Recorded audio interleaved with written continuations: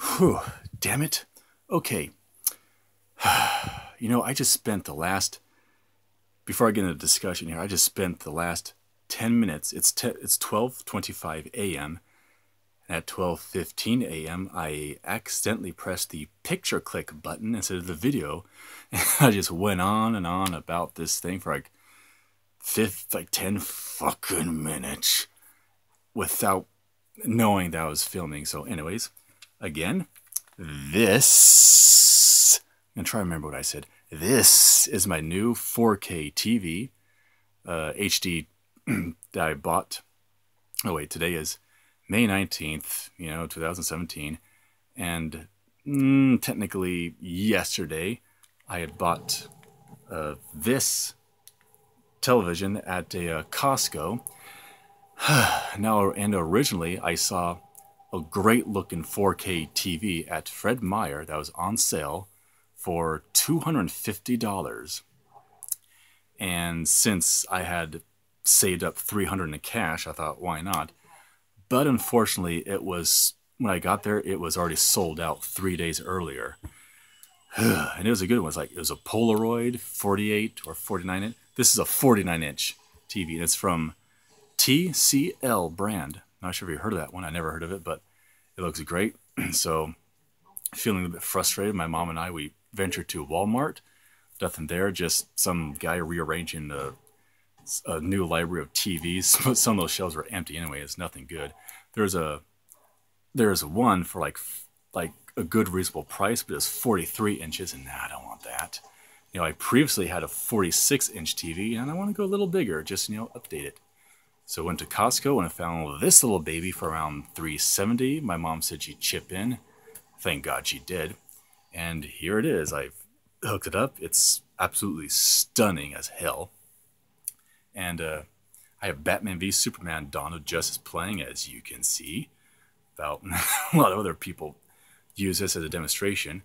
Not as bright, but it's way better quality than the Blu-ray. And I'm going to get off my ass and turn on the light here so you can better see. Yeah, there you go. Now the Now the functionality of this TV is actually, excuse me, quite impressive. You have a different excuse me. I'm going to put this a little closer. There. Oops.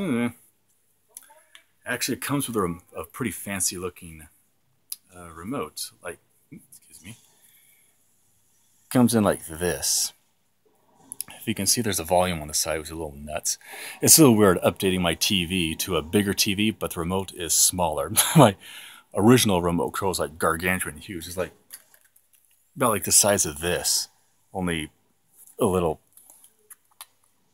You can see. You can wonder why. Anyways, this has it's also a Roku TV. It has Netflix, Amazon, or YouTube, but it doesn't matter because I have all that shit in my Xbox One, so I'm not really rollicking around here. Functionality is very good. I have set the brightness, picture mode.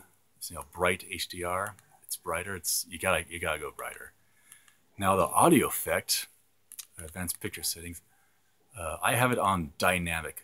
Oh, no, not dynamic. Yeah, I have it on dynamic. I'd rather not choose game mode for this. It's a little weird. Anyways, the audio effect is actually quite impressive. I'm going to give you a slight demonstration here. This big bass. Bring on the boom.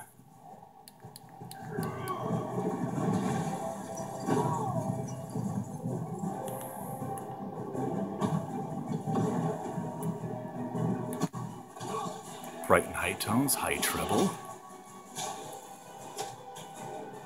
Seems okay.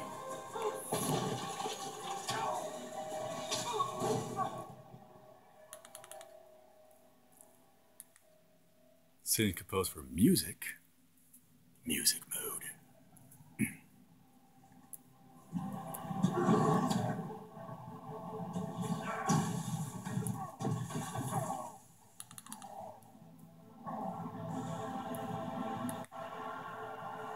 Normal, which is okay. It's normal mode. I can deal with it.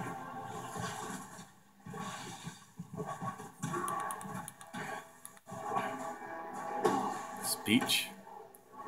Improved dialogue clarity.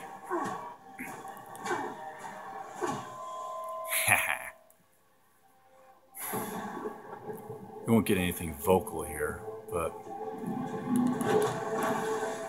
what I choose is theater mode, and yeah, you can see it really pulsates, it booms everywhere. And theater mode, audio tuned for movies, and I recommend this setting. And this I'm gonna turn it down a bit. That's a slight audio demonstration.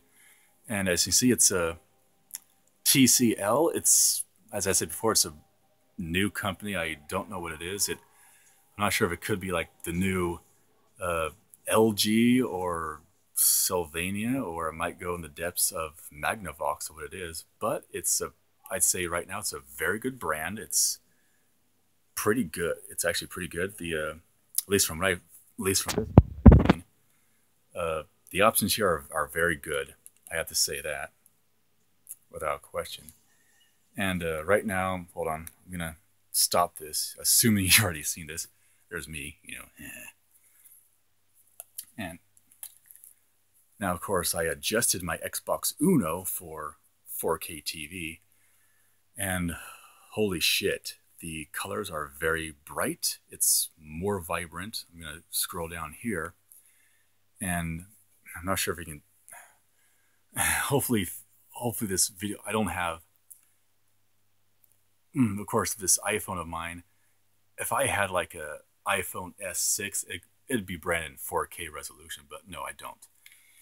But hope it's as good as I'm gonna get it.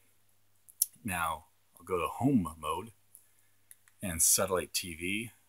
I have it adjusted.